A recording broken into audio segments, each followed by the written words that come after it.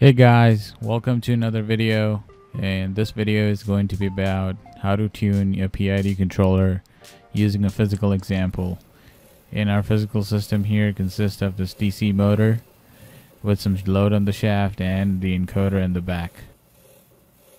We'll use an Arduino and L298 motor driver to drive this motor, and here I have the Arduino code and PID gains inside the code, and the target angle is set to 90 degrees. Basically, we're tuning our system to a step response where motor starts at 0 degrees and quickly wants to reach 90 degrees target position. Also, I'm using PLX DAC. It's an extension for Excel to acquire serial data. So I'm acquiring actual position and target position from the motor and plotting it in Excel. Let's start with the proportional gain. Set it to 1. Upload the code.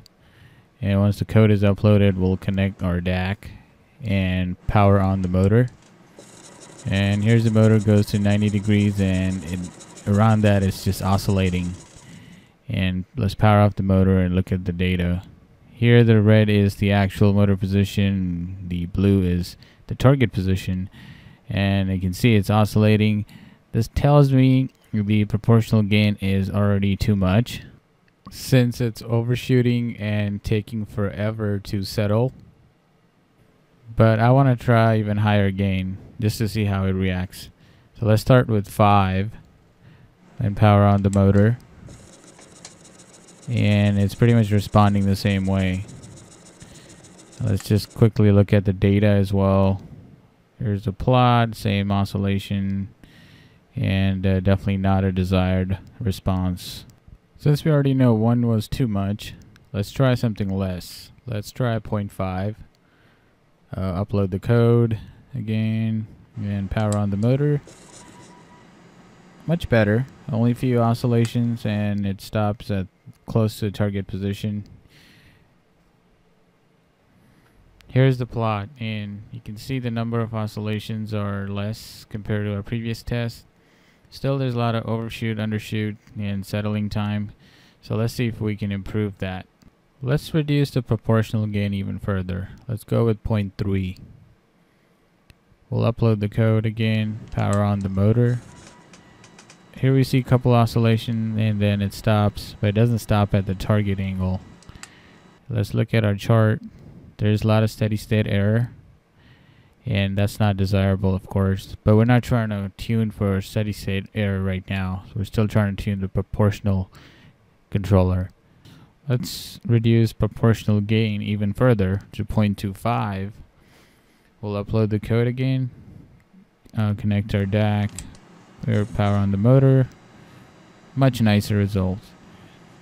Couple oscillation and it stops at the right target. At this point, I would like to reduce the overshoot and the undershoot.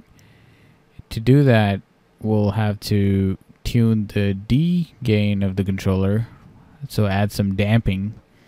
So we'll add KD term. Let's try 10. We'll connect and power on the motor, and there is no oscillation, but it definitely overshot the target, and this tells me the system is underdamped, so we'll have to add a little more KD term. So let's try 50 and upload the code again, and okay, we never reached the target position. Let's look at the plot. Yeah, this tells me the system is overdamped now, and we'll definitely have to reduce the KD gain, the D gain of the controller. So let's reduce it to 30 this time and upload the code again. Let's see.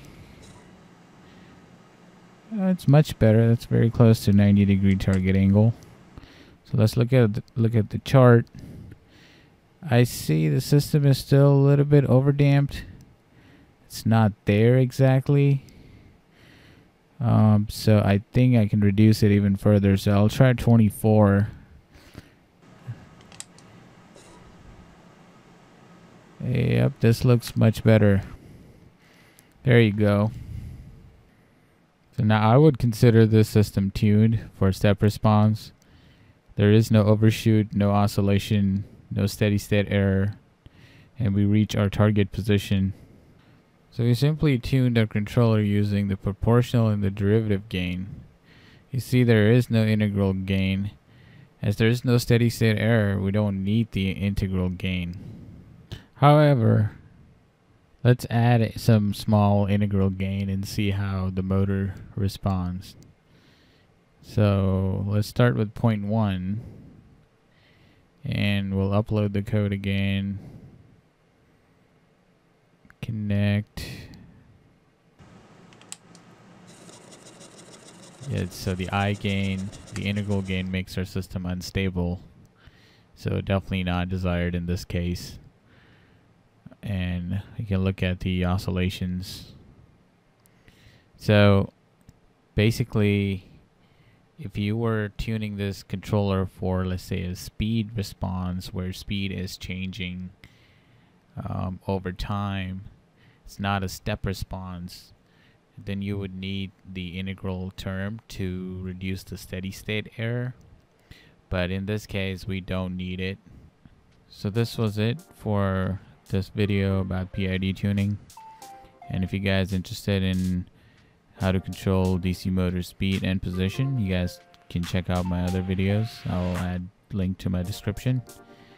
And hopefully this video was helpful, and I'll see you again. Thank you.